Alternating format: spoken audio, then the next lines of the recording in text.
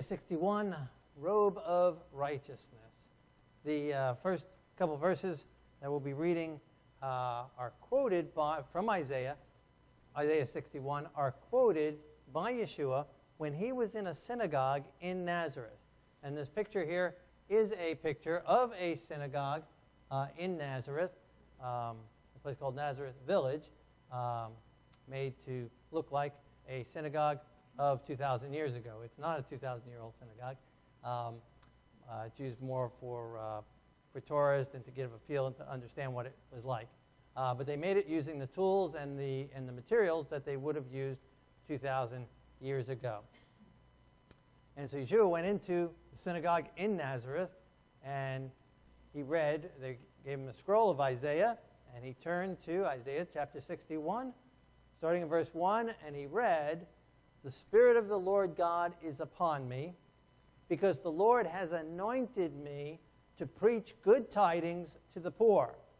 He has sent me to heal the brokenhearted, to proclaim liberty to the captives, and the opening of the prison to those who are bound, to proclaim the acceptable year of the Lord." Then it says he rolled up the scroll, sat down. So it was a short passage he read. He didn't read the whole chapter. He rolled up the scroll, and he sat down, and he said, "This is being fulfilled in your eyes today." In other words, he was saying it's being fulfilled in me. And these things he was doing already in the area of Galilee near Nazareth and the surrounding area. He's saying the Spirit of the Lord God is upon me because the Lord has anointed me. That word anointed, the Hebrew word for anointed, anyone know what the Hebrew word for anointed? Mashiach. Right? He has Mashiach me. He's called me to be his Messiah. There were three different types of people that were anointed. The prophets were anointed, the Kohanim were anointed, and the kings were anointed. And Yeshua is the embodiment of all three. He came first as the prophet.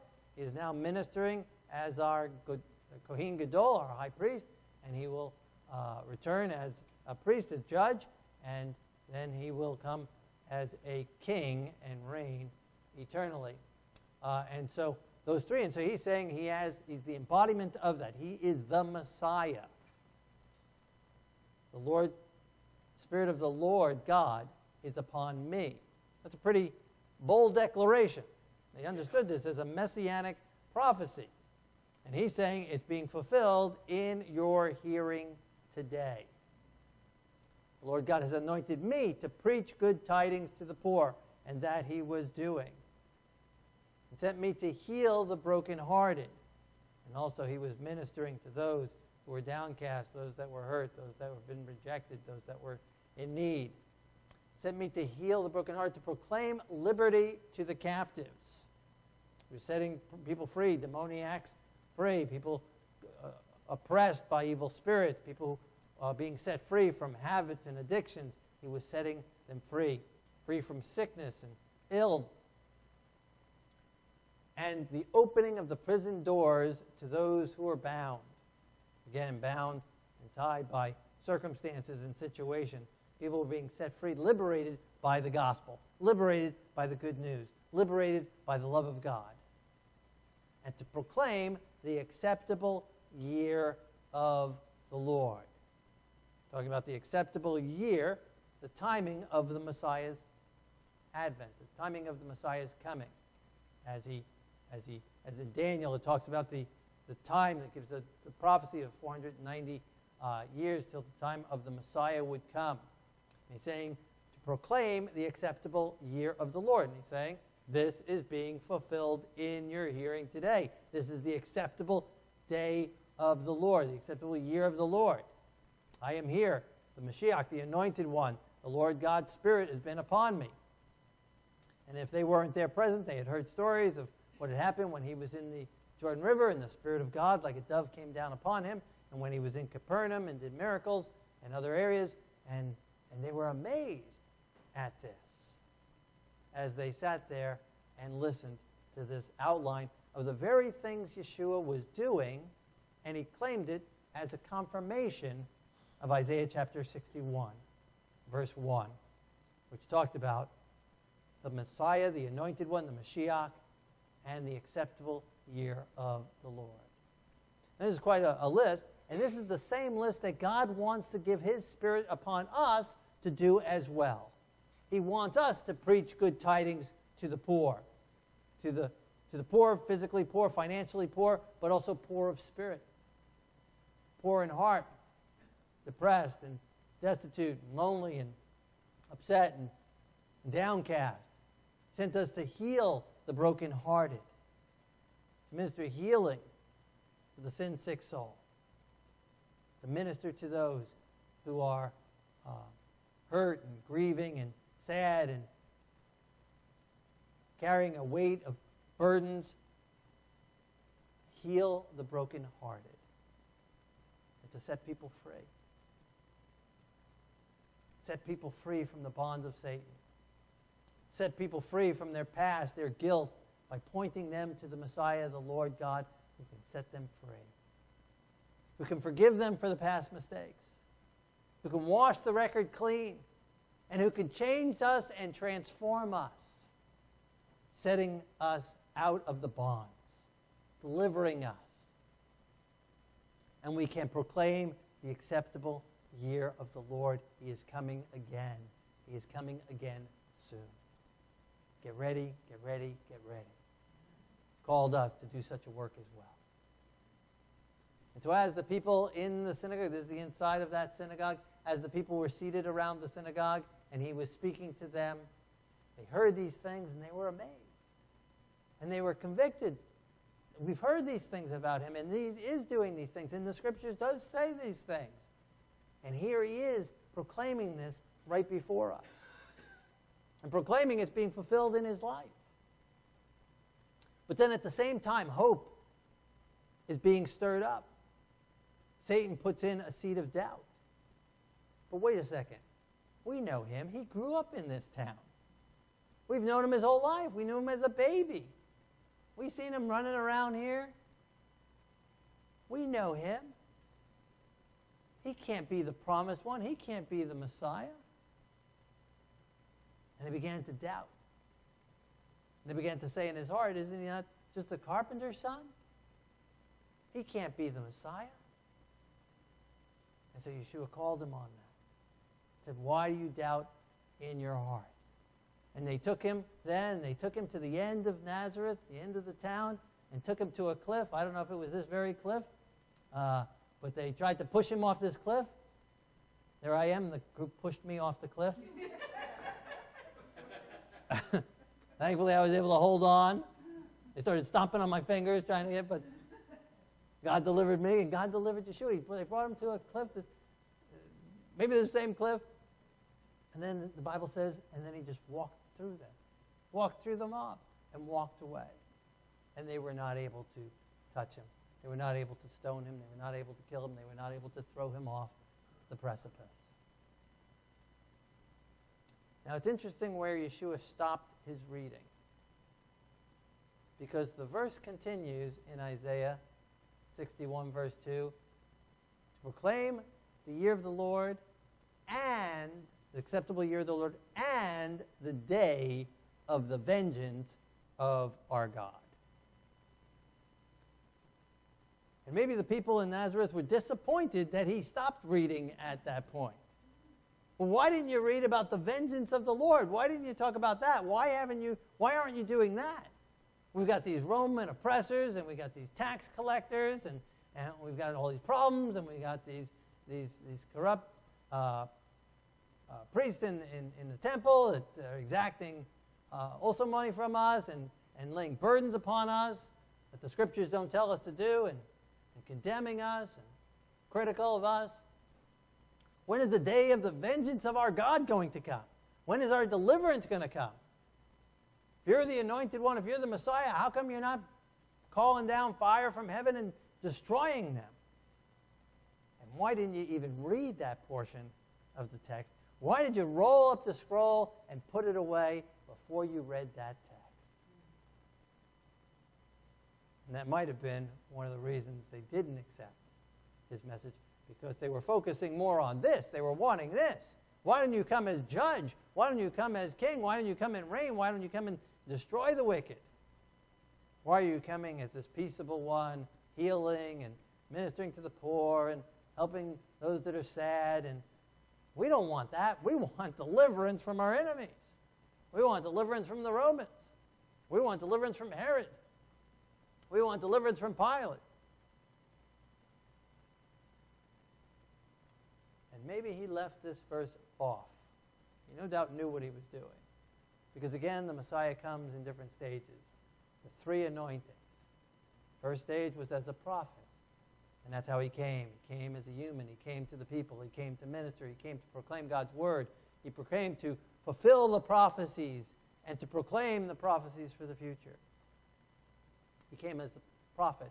And as the other prophets of old that were rejected and killed and martyred, he also came as the prophet to be rejected and to be killed. And then when he comes again, he comes as the judge. He comes as the priest, separating the wheat from the tares, deciding right and wrong, making the judgment call. He comes as judge. He comes as priest. He comes and the day of the vengeance of our God. So it's the second stage. And so he cut it off there because he wasn't coming in that stage in his first appearing. And he knew that. He knew why he was here. And he didn't try to do more than he was supposed to do in his first appearing. And that's why he has to come another time. To do the second part of this chapter, or this next part of this chapter, to then come and do the vengeance of our God upon the wicked. And a day is coming when he will have vengeance upon the wicked, where he will have the final say, and those that have oppressed us, and those that have tried to kill us, and those who have killed us will be judged and destroyed. God will have vengeance. We are to wait on him for that. Then in verse 3 he says, and to comfort all who mourn, to console those who mourn in Zion, to give them beauty for ashes, the oil of joy for mourning, the garment of praise for the spirit of heaviness, that they may be called trees of righteousness, the planting of the Lord, that he may be glorified. What a wonderful, again, outline of what God wants to do in our lives. He sends forth the Comforter to comfort our hearts and to comfort all who mourn. He says, and console those who mourn and give them beauty for ashes and oil of joy for mourning. What type of mourning is he talking about here? No doubt this is nice and fitting to those that are mourning, those that are grieving some type of loss of a loved one, loss of some type of circumstance in our life, maybe a loss of position, maybe loss of a job, maybe loss of housing, some type of mourning. Certainly, God comes to comfort us and console us and give us beauty for the ashes and joy in the midst of our struggles. But I think there's a deeper meaning here. He's talking about the giving a garment of praise, clothing of praise for the spirit of heaviness. And yes, in the physical sense, that can refer to depression and heaviness. But I think there's a greater, deeper picture here. That they may be called trees of righteousness, that they would grow up and be strong trees, the trees of Lebanon, strong trees, planted by the Lord, that he may be glorified. And so the deeper comfort that he wants to give us, the deeper counsel that he wants to give us, the deeper joy that he wants to give us is not only mourning through the struggles that we go through in this life, but when we are mourning for the sins that we have committed. When we are in grief because of how we have hurt God, because of how we've hurt ourselves, because how we've hurt our fellow human beings. And when we are bent down and sorrow for sins that we have committed. In that our sins have caused pain in God's heart, that it's our sins that caused the Messiah to be sacrificed for us. When we acknowledge those sins and mourn for them, he's able to forgive us, and he's able to comfort us. And he's able to then change that mourning and change that sadness, true repentance, with beauty and with joy. And God be glorified in that. He gives us praise and thanksgiving for his deliverance in our lives, for the victories that he works in our lives, and setting us free from, again, the bonds that Satan has held us under, comforting us in that way, and delivering us in that way. In verse 4, and they shall rebuild the old ruins, they shall raise up the former desolations, and they shall repair the ruined cities, the desolations of many generations. Now this again is interesting because he's now prophesying, Isaiah is prophesying again, that the cities of Jerusalem, as he's done in other chapters, the city of Jerusalem will be desolate and broken down and ruined, but that it will be built back up. The old ruins will be rebuilt. And the Messiah came not only to physically do that again was done by Ezra and Nehemiah, but the Messiah came to rebuild his people as a temple of the Lord. To make us all fit stones in his temple. That we are the temple of God. That we are the temple of his dwelling. That his Spirit wants to embody us and live in us and unite us together with him as the chief cornerstone. And he wants to use us in building up his kingdom, in building up his might, in building up his power. I just read an interesting fact this week that St. Petersburg, in St. Petersburg, the highest percentage in surveys, the highest percentage of people that have put down their religious affiliation is unaffiliated.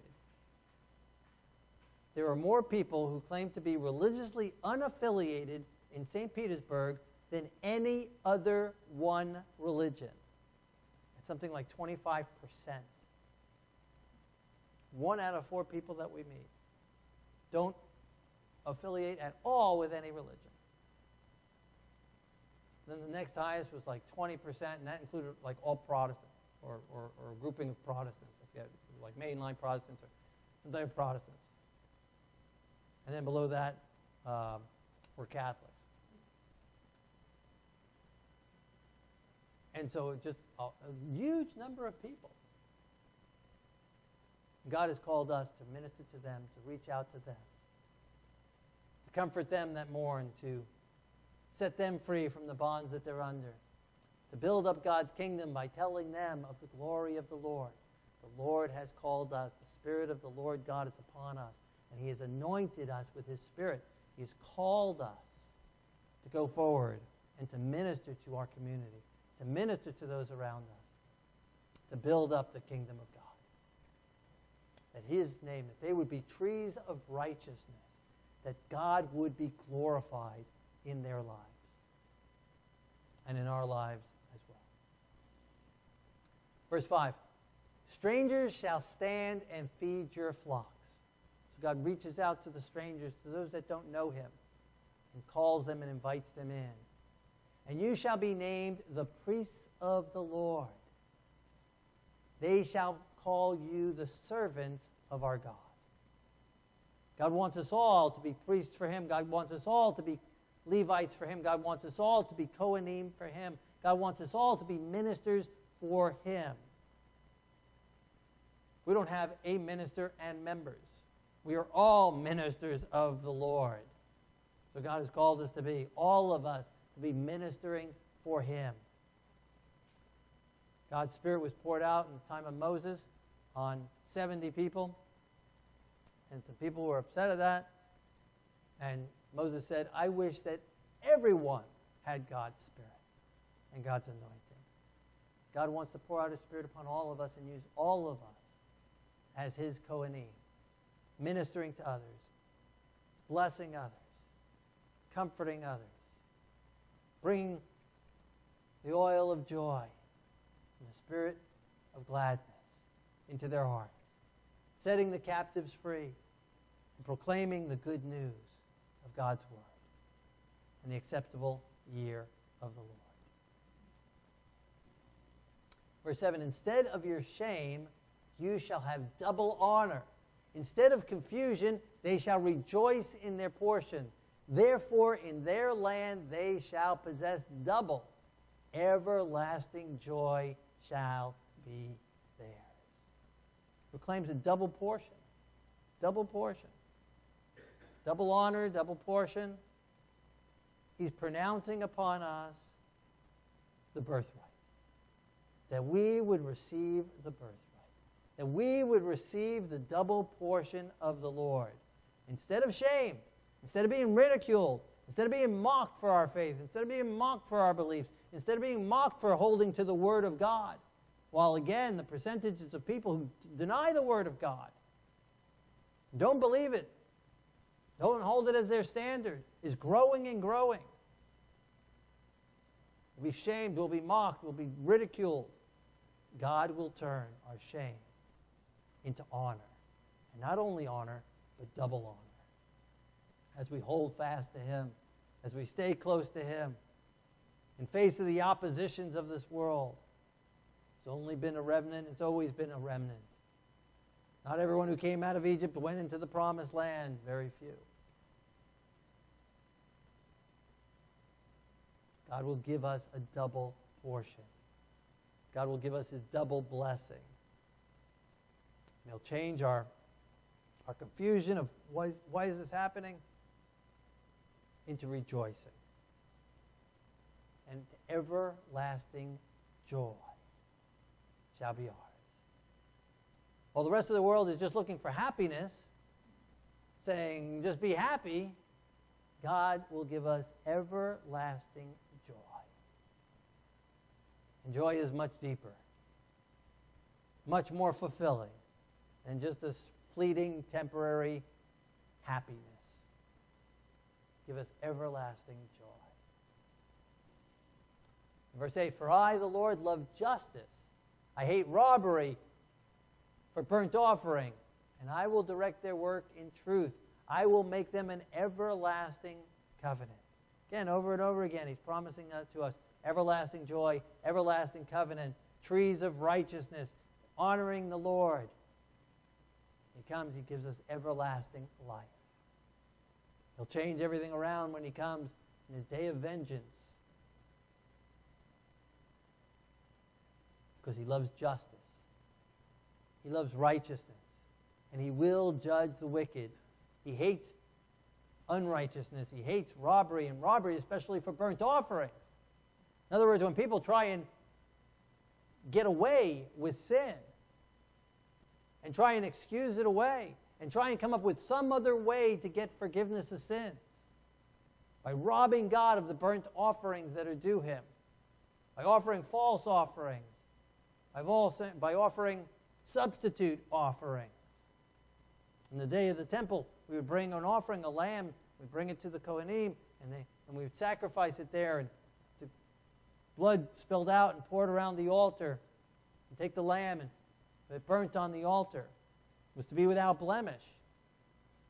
But we wanted to rob the burnt offering. We might take one of our animals that was lame anyway and wasn't good anyway, and we couldn't get any money for anyway and wasn't useful anyway, and we're sick, and we're robbing God in that way. Or maybe we're not bringing the offering, or we don't bring the proper offering in that day.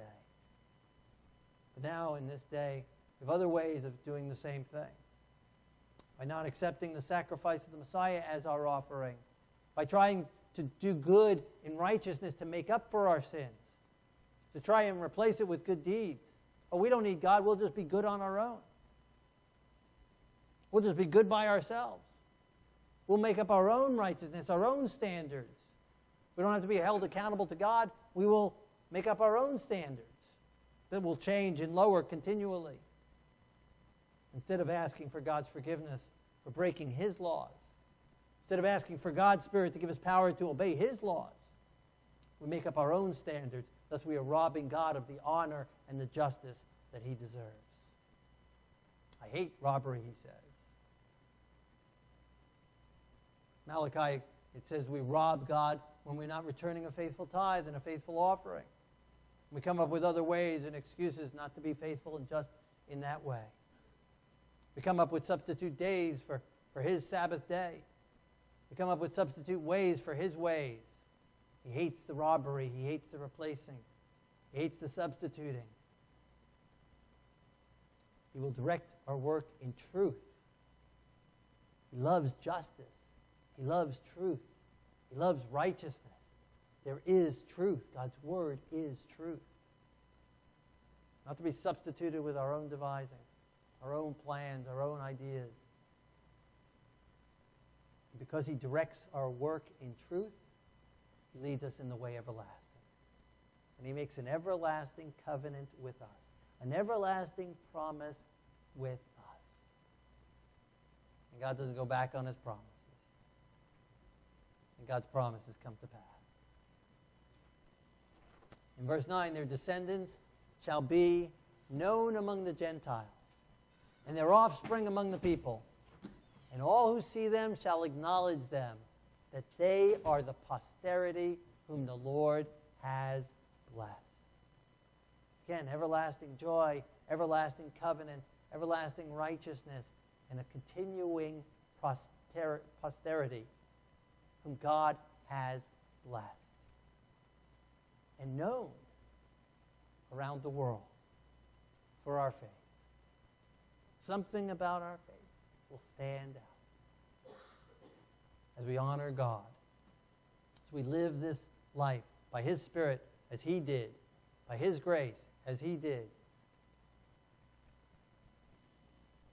And in verse 10, I will greatly rejoice in the Lord. My soul shall be joyful in my God, for he has clothed me with the garments of salvation.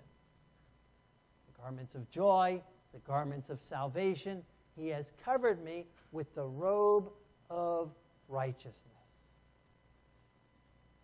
I remember when I was in college one day, and there was a man who came on campus. He was volunteering and doing some handiwork around the campus, and he was painting this door, and it wasn't this door, but it was marred up and just hand stain and people's scuff marks from their shoes on the door, and so he was painting the door. And so I commented, I said, "Oh, you're cleaning our door." And he said, "Yeah, just like God cleans up our sins." And then then the analogy came into mind, and so well, God doesn't just cover our sins. Right? He washes it clean first. He removes the sin. He doesn't just cover it. He didn't just take a clean garment and put it over a bloody, oozing, pussy body that just stains the cloth. He cleans us up. He heals us. He cleans the door. And he might even strip the door of the old paint, and strip away all the garbage of our past, takes away the carnal nature, frees us from the desire to sin, the enmity towards God, and makes us all new. Strips it all away, gets us back down to the bare, and then maybe varnishes the door, slacks the door, and makes it all new. He clothes us with his garment of joy, with his garments of salvation. He saves us. You shall call his name, and there again, salvation, Yeshua's name right there, over and over again in the book of Isaiah. Shall call his name Yeshua, for he shall save the people from their sins. He takes away the sin. He washes away the sin. And then he makes it all new and covers us over new. Puts his garment of righteousness upon us, his robe of righteousness upon us. And that's what the symbolism of the talit is. Being covered in his righteousness. Covered the children, covered in his righteousness. It's the chuppah over a married couple, covering in God's righteousness. God wants to cover us with his robe of righteousness. He wants to take away our filthy garments. And he wants to cover us in his robe, that his life may be lived out in our life, that his mind would be in us, that his actions would be lived out in us. The things that he did, he wants to do again through us.